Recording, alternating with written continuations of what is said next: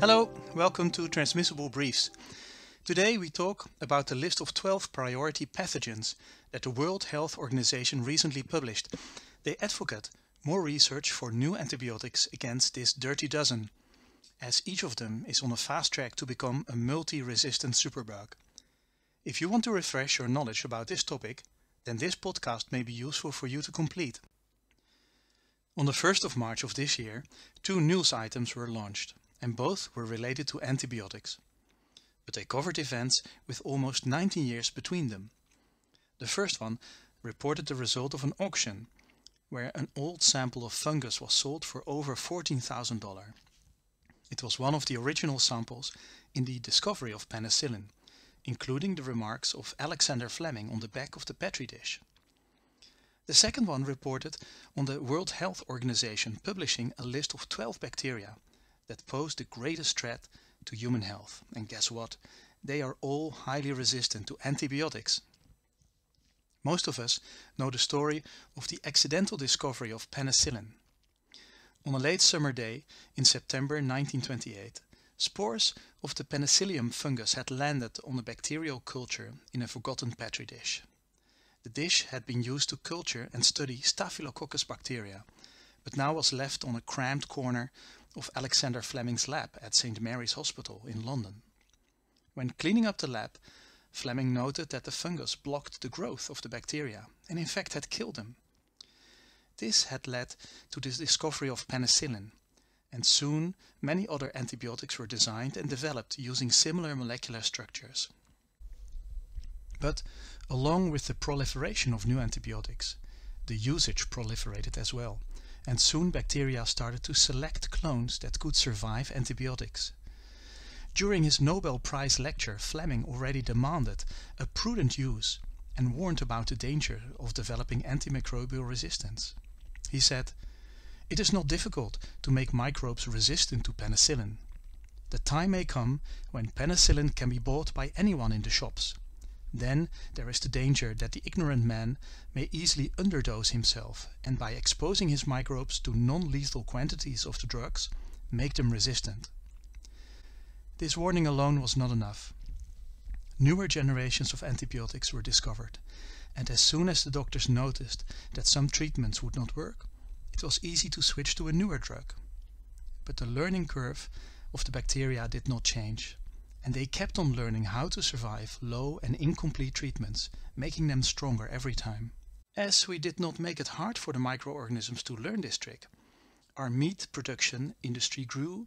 The industry could make billions selling antibiotics to every cattle farm, to every chicken farm, to every fish farm.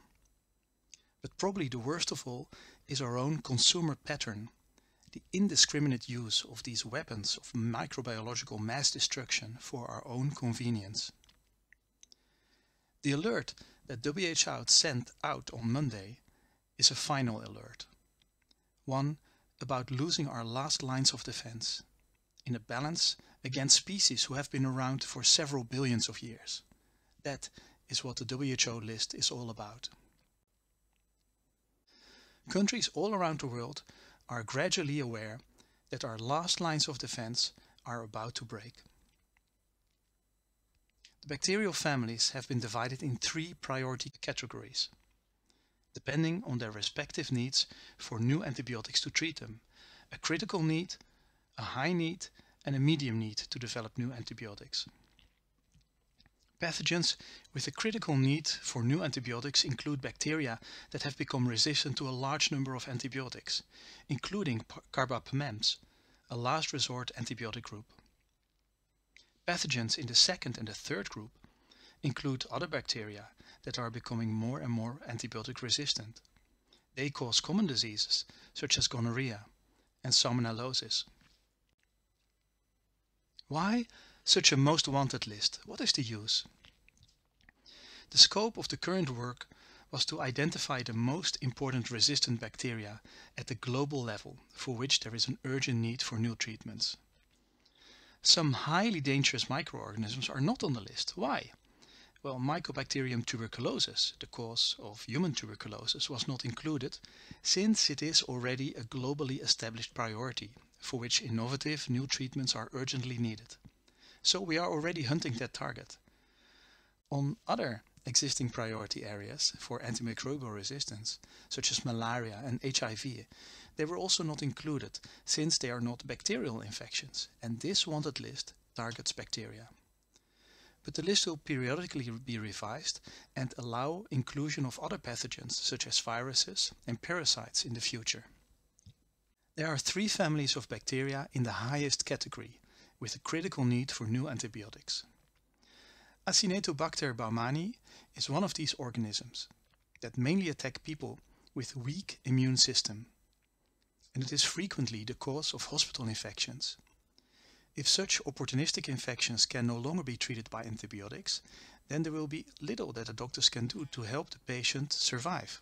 And now we see this organism developing rapid resistance against carbapenems. Remember our last line of defense? The story of Pseudomonas aeruginosa is similar. Here too we see this hospital infection organism develop resistance at a frightening speed. Enterobacteriaceae is a family with many members, for example the Klebsiella bacterium. These organisms are often part of our normal healthy microbiological flora that helps us survive. However, it is also an opportunist, and like Acinetobacter and Pseudomonas, it can easily cause severe infections in the weak and immunocompromised. And now we see this one also resistant to our last resort antibiotic. Then we have the next group, the high need for new antibiotics. The bacteria in this group have shown a high speed of developing resistance to multiple antibiotics. We still have some lines of defense, but unlike the organisms from the first group, these do not only attack the weak and vulnerable. They are able to cause severe disease in anyone who is exposed to them, even the strong and healthy people. Each of these bacteria have usually a limited selection of antibiotics that are effective, and we already see resistance developing fast.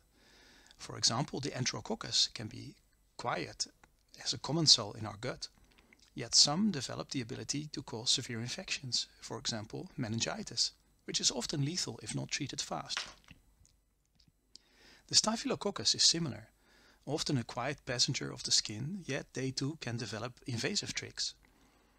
Then we have Campylobacter and the Salmonella, and the Neisseria gonorrhea. They are all capable of causing severe infections. The last group consists of 3 organisms that each are natural-born killers. The first and the second are major causes of pneumonia, blood poisoning, and, if not treated effective with antibiotics, they are fatal. The last one is a worldwide infamous cause of dysentery. In countries with well-working healthcare systems and available antibiotics, often not serious, but again, if not treated, some members of the Shigella family will kill, and they too are learning too many tricks to resist.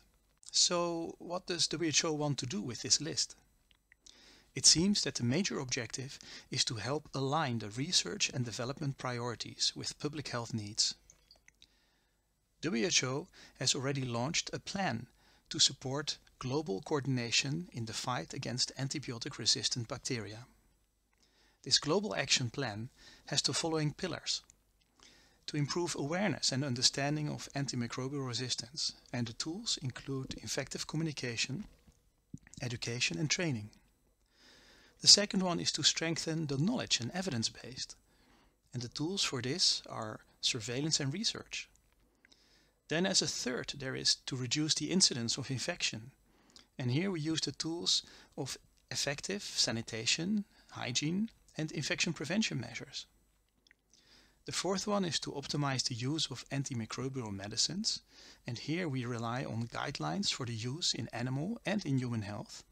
And finally, the target is to develop an economic case for sustainable investment, and here we should increase investment in new medicines, in new diagnostic tools, in vaccines and other interventions. Now the Global Action Plan already exists much longer. This new launch of the 12 most wanted bacterial organisms fits in the plan and focuses mainly on research and development of new antibiotics. Now, what does the ECDC say about this? On their website, there is clear support for the WHO list, and ECDC agrees that the resistance to the last line of antibiotics is a grave public health concern. And therefore, ECDC says it's imperative that we contain the spread of these highly resistant bacteria now, particularly since the antibiotic pipeline is empty for the development of new antibiotics and will likely remain empty for the years to come. ECDC published a policy brief a couple of months ago during the European Antibiotic Awareness Day, where they visualized the spread of this major public health concern in the EU. In 2013, resistance against carbapenem already occurred sporadically in most countries. But 2 years later, most countries now show regional spread and even interregional spread, which suggests that we are on a fast track to an endemic situation. Imagine the certainty of knowing that you are more and more surrounded by bacteria for which the usual cures no longer work. According to ECDC, only concerted worldwide measures offer solutions. We need improved infection prevention and controls in hospitals and other healthcare settings. And we need more prudent use of antibiotics. And therefore, ECDC suggests practical approaches, such as creating a multidisciplinary task force nationally. These should include experts in the field, and political support will be essential. This task force should create policy, collect data and intervene where necessary at the national and hospital level.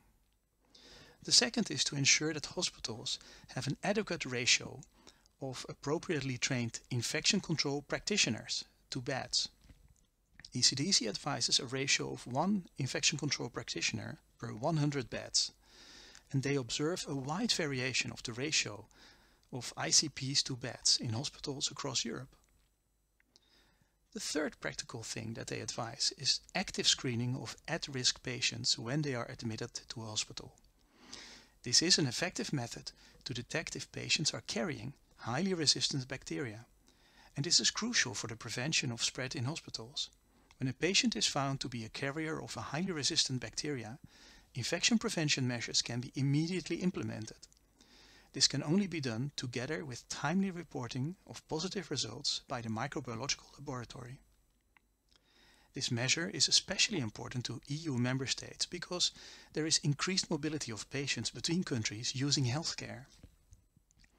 The fourth area is isolation of patients who are carriers of highly resistant bacteria. And this should ideally be done in single rooms or in separate areas such as cohort wards. This is an important measure to contain the spread of these bacteria.